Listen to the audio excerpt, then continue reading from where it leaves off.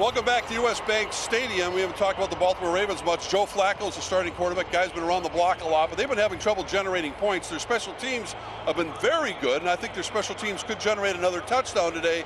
But overall, I like the Vikings and their shutdown defense again here at a very loud U.S. Bank Stadium. I got them by 10, 27-17. I got the Vikings by a lower score. I think they play conservative with Keenum, have a tough time moving it on Baltimore, but win it 13-10. 13-10. Not a nail biter, but more of an old-fashioned grind-it-out. Two defenses trying not to lose. Yeah, exactly. Well, big game for the Vikings, of course.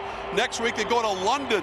That game will also be here on Channel 4. You have to get up early for that one, 8:30 in the morning against the Cleveland Browns. So a nice stretch for the Vikings. They can close out here today and beat a hapless Cleveland team that could be 6-2 at the break. We'll wrap it all up for tonight. Pete Burcich on our late newscast. Max, you have a story as well from today's game, so don't forget to join us in our late news following the doubleheader here on CBS.